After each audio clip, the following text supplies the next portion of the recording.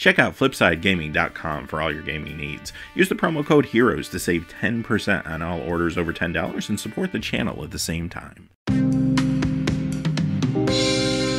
Hey there, it's John from Heroes and Legends. Guess what? Today we have another Rivals of Ixalan Prerelease pack we're going to open up. We're going to do another deck build with it.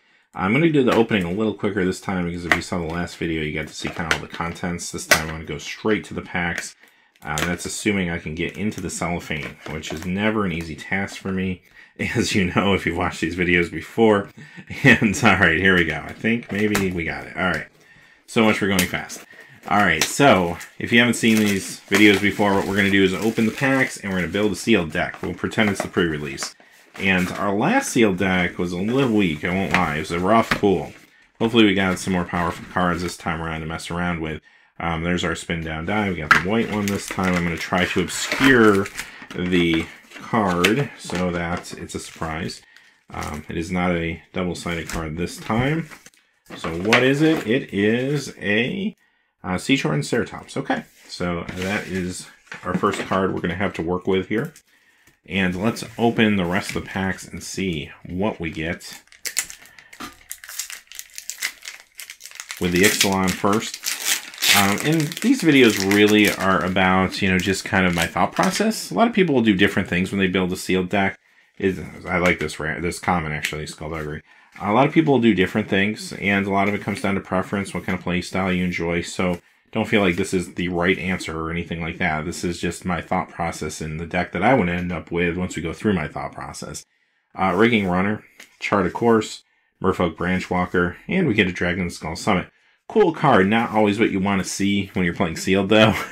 If you happen to be in those colors, it's fantastic. But the odds of you ending up in the colors, not always good. I mean, sometimes they're good for a splash, too. They're not the worst things in the world, but they are taking away from, like, a potential rare bomb or something like that. So I'm usually not thrilled to see them, but when I do end up playing them, I'm pretty happy. Steadfast Armasaur, Favorable Winds, Deadeye Quartermaster. Our rare is Captain Lannery Storm. Okay. Alright, so there's our two Ixalan packs. Let's start opening the Rivals. We didn't get any mythics in our last one. It'd be nice to kind of hit a mythic. Like, getting a bomb that we can kind of build around a little bit would be sweet. Although you gotta be careful. Sometimes if you get a bomb, but the rest of the cards in that color are bad, you can't really always go down that route, and you want to really bad. Slippery Scoundrel, Charging Tuscadon, Cacophodon. Our rare, hey, is a Journey to Eternity. This might be something, oh, it goes flying. This might be something, it journeyed all the way over here to the end of the table. But this might be something you can build around, perhaps, and we'll kind of see what else we pull. Like, that is a card that I actually want to try out. Like, again, if I could get the right support cards. Which is going to be hard to do in sealed. Like, in draft, you have a better chance. So, we'll see if we can make it happen or not, but again, we're not going to force it if it's not there. That's the trick. Okay. Legion Lieutenant, Forsaken Sanctuary, Thrashing Brontodon, our rares, Champion of Dusk. That's interesting anyway. A little risky maybe, but it's not a bad card depending on, again, where we go.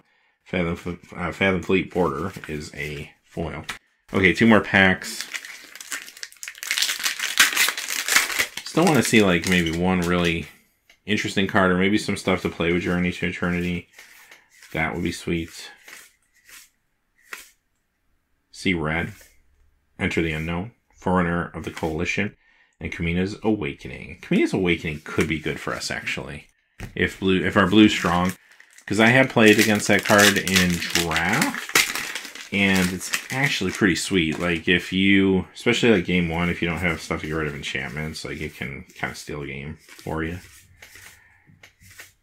Alright, Riverwise Augur, Deadeye Brawler, Pirate's Pillage. Our rare is a Path of Discovery. Okay, so what I'm going to do next is just pause the video real quick, put everything into color piles, and we'll start seeing what we actually have here. So I'll be right back.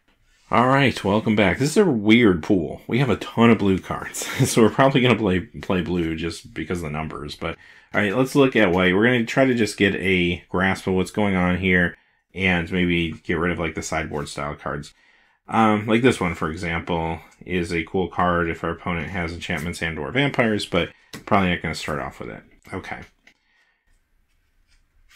This potentially has vigilance and flying. It's definitely a flyer. Vampire. Gaining 4 life, draw a card. There are reasons to do this, but I'm going to put this aside for now until I see good reasons to do it, because it's a card you don't play a whole lot. It just depends on if you have other things to synergize with it.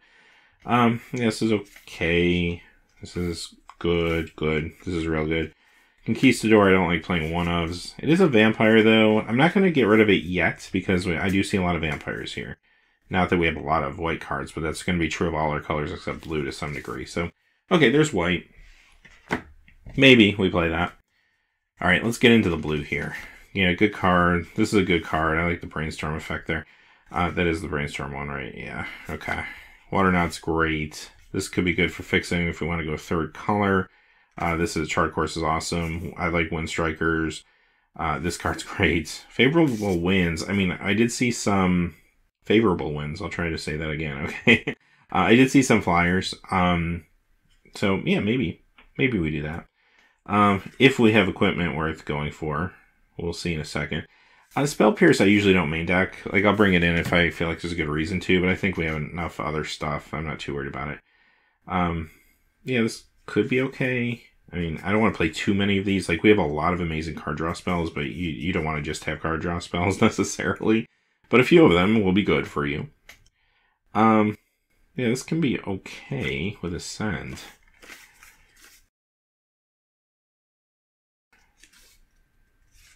Comedia's Awakening, more card draw. So our blue looks good, but it doesn't have like the punch. Like, it's got some tricky creatures, but we want some sort of like punch too. I like this a lot. Dusk Legion Salt's great. Skullduggery's great.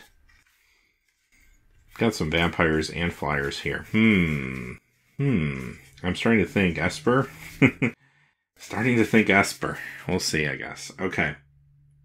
So those colors are all pretty good. Although, I kind of went through the black kind of fast here. Let me just look and see. Like, this one, I'm probably not going to play this. Because, again, we're not going really wide.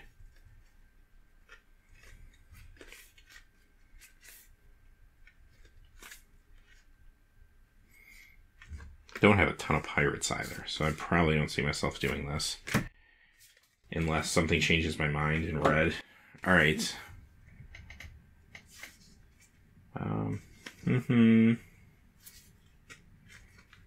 Ryle, I'm probably not going to play unless I see a lot of Enrage. Which I'm not really seeing. Okay, red's fine, but I don't feel like it's as good as our last 3 colors. I like the synergies that we had in those other colors. I want to try this card out. I don't know if it'll be good, but I want to try it out. I feel like once it's on the battlefield, it's good. The trick is getting it on the battlefield and, you know, taking the turn off to do it. Blinding Fog, I'm probably not going to play. A lot of things to reduce dinosaurs, but not a lot of dinosaurs. Okay, sure. And then, what do we have here? I like Gobbled Wings, actually, especially with favorable winds. This could help us if we want a color fix. Okay. So there we go. And there's a Vampire Lord. I do like that. I don't see us playing Journey to Eternity. I just don't think the payoffs or the colors are there. I don't see us going into green for this, unfortunately, because it's a cool card. I want to try that one out, too.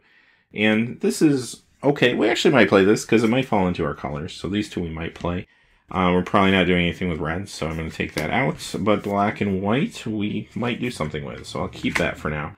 Okay, so now that we got a big picture, kind of look at everything, I can see myself playing these two. I don't think I want to play this necessarily in this deck, or this, or that. Maybe that. Okay, we get rid of the rest. Alright, so I'm eliminating green. I think we're going to go and try to do something with Esper. I'm eliminating red. And here's the trick. I want to create a vampire / flyers deck with a lot of value when it comes to card draw.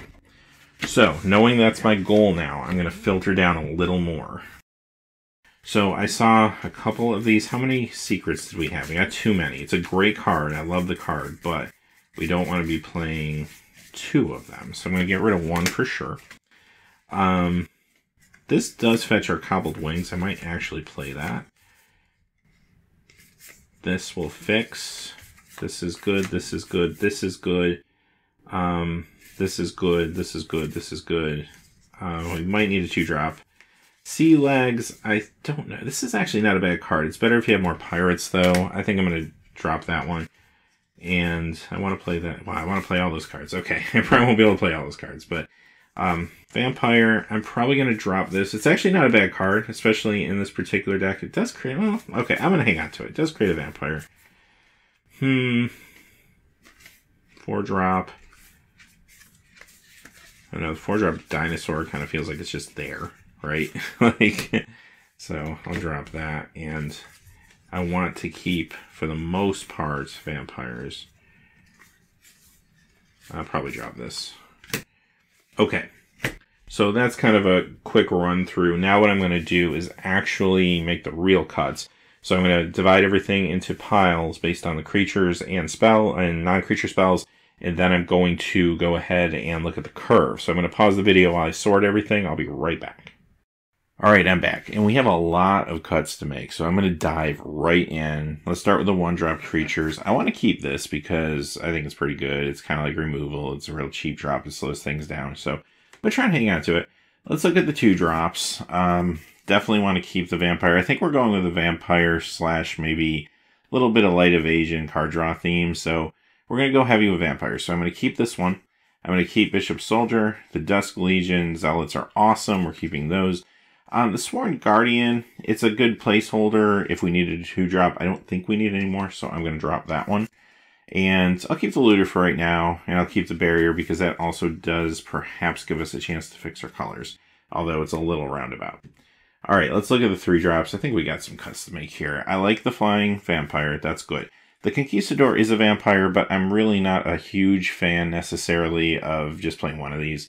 So I'm going to drop it. We got other stuff. I think we're just fine. This is a good card, just generally, like a good aggro card, but it's also a little awkward considering we're not really playing a lot of pirates, so I'm going to drop that one. I think, again, we have better stuff. I'm going to keep the Sailor of Means because that is going to be another way that we can fix color. Slippery Scoundrel could be a win condition. The River Darters I'm going to drop. I mean, they're good curve fillers. They're also good sideboard cards, but I'll bring them in if we're up against a dinosaur matchup. And then finally, the second Sailor Means I think I'm going to keep. Okay, here comes our bigger stuff now as we get into the 4 spot. I don't think this is good enough for what we're trying to do being in these colors, so I'm just going to drop this one. We have Riverwise Augur I'm going to keep. Again, it's going to help us maybe hit our colors with that Brainstorm ability. The Quartermaster, right now I only have one piece of equipment. It's the Cobbled Wings. I don't think it's worth running this for, honestly. Another Flying Vampire I like, and the Paladin I like. So we're going Vampires with kind of maybe just light blue, because I think blue is a good support color here. Windstrider, it's a good flyer. I'm just going to try to keep that one if I can at 5. And then we have 3 other 5-drops that are maybe more in our primary colors. This we're definitely keeping because this is going to be a big card draw spell for us. These 2 I think I'm going to drop. I mean, 2 5 flyers are a little more defensive than I would have liked.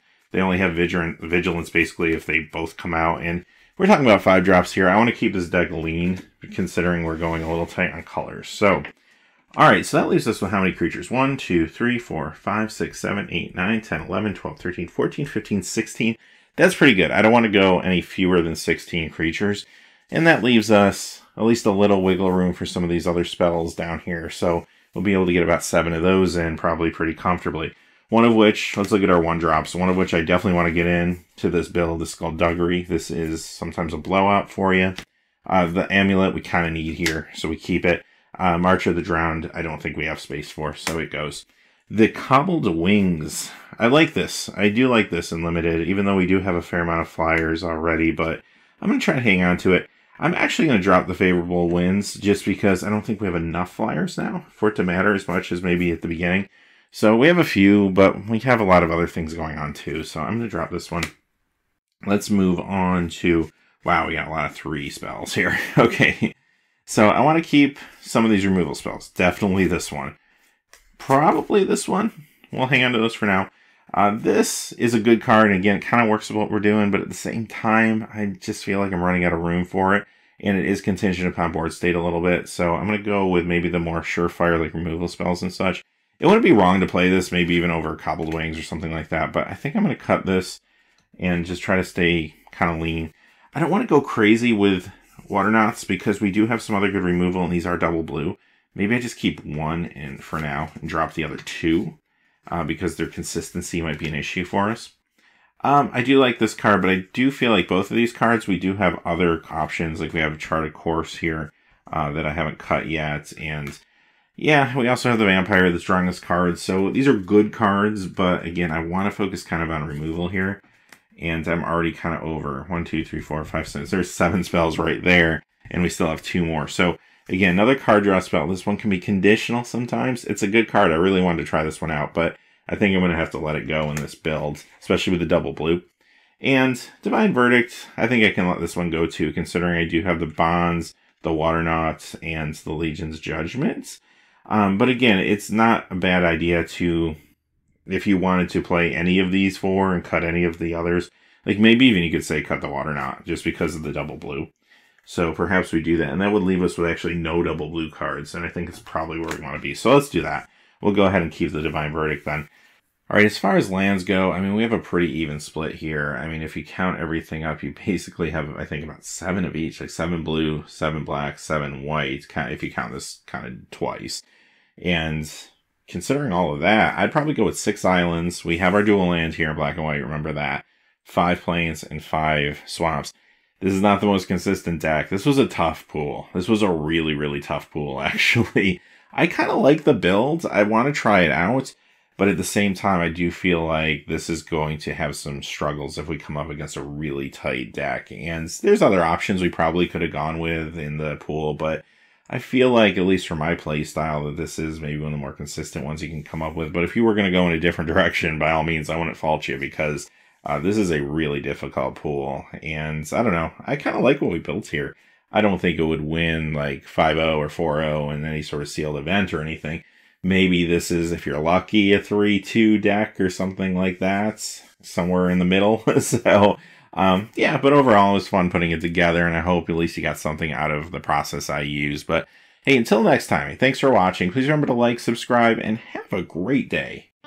Hey, thanks for watching. This video is made possible by the generous support of viewers like you on Patreon. Check out the description below for links to our Patreon page as well as our Amazon affiliate store, where a small percentage of all sales will also help support the channel. Finally, if you haven't had a chance yet to subscribe, hit that subscribe button so you don't miss any new videos on Heroes and Legends. Talk to you again soon, and have a great day.